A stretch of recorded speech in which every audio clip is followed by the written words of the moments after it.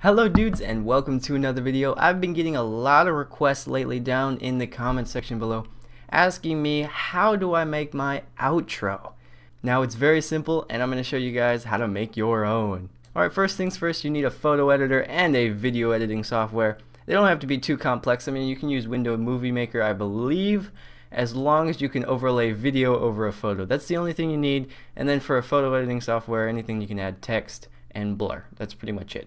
So let's get started. I'm using a old photo from my good friend KMG. He made a hide and seek map a while back and we played it, and this is what I used as a thumbnail. Anyways, I'm going to copy this photo and I'm going to add some stroke on it, and you'll see why in just a second.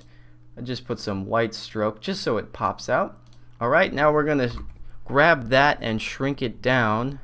That way we know where our video will be. So now inside this stroke is where we're going to have our video on our outro. So the part of the outro where it shows the previous video or next video or whatever video you want to show, video of the week or something like that. Anyways, that's where it's going to be, inside that stroke. If you guys don't want a border, you don't have to have one, but I recommend having a stroke. It's a really good outline, but anyways, that's where it would be. I recommend using a photo, by the way, with high saturation. As you can see, there's a lot of colors in high saturation. We can go ahead and change the brightness if you want it a little bit brighter or if you want it more saturated. It's already really saturated, but I'm going to add a little bit more because I like it that way. See, that looks really nice. It's really saturated, really pops out.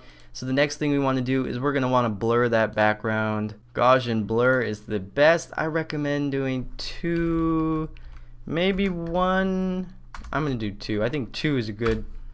So I'm going to make this a little bit bigger because I want, whoops, wrong button. I want this a lot bigger. There we go. So it's really popping out in the middle. So it's really about the previous video. That's what my outro is about. I like showing the previous video, so I want it really big and just the background shown a little bit, but most of it is just the previous video. Next thing we want to do though is we're going to want to add some font. And now I'm just going to eyeball this one so you won't be able to tell. There. Perfect. And then we're going to copy that, bring this down, and say that we would like them to subscribe or share the video or whatever you like to say. Maybe you have a quote you like to say at the end of the video or something like that. Like I can say, for example, bye, because I like saying bye at the end of my video.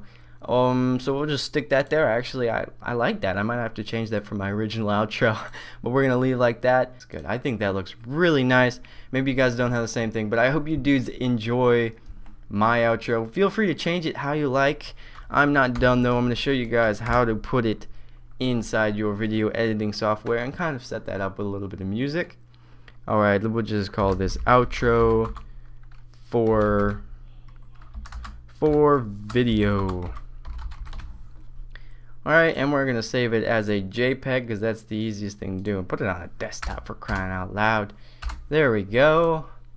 I am not going to save it because I just put it right here on the desktop. Fantastic. Now we're going to our video editing software and we're going to need a previous video or next video, whatever you use. Go grab that outro, smack it down. Mine is 5 seconds long, as you can see. I'll play it for you guys. See, it is 5 seconds long, and we're going to want to overlay this previous video. Make sure we don't have audio in it except for our song of our choice. Feel free to choose your own song. I recommend no copyright sounds or maybe the free audio library for YouTube in the Creator Studios. Feel free to use that as well. Now I have a preset in here. I recommend making a preset if you don't have one for your outro. Mine is set to my outro, which is a little bit smaller, so we're gonna have to change this and make sure it fits.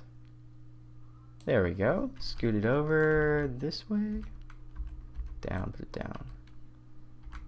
I think that fits perfectly. Perfect. Alright, then we play our outro and it will play our video and it says thanks for watching and bye. Anyways guys, I hope you dudes enjoyed this outro tutorial video. If you want to see more tutorials or any other how-tos, feel free to recommend them down below, and I'll see you guys in the next video. Bye.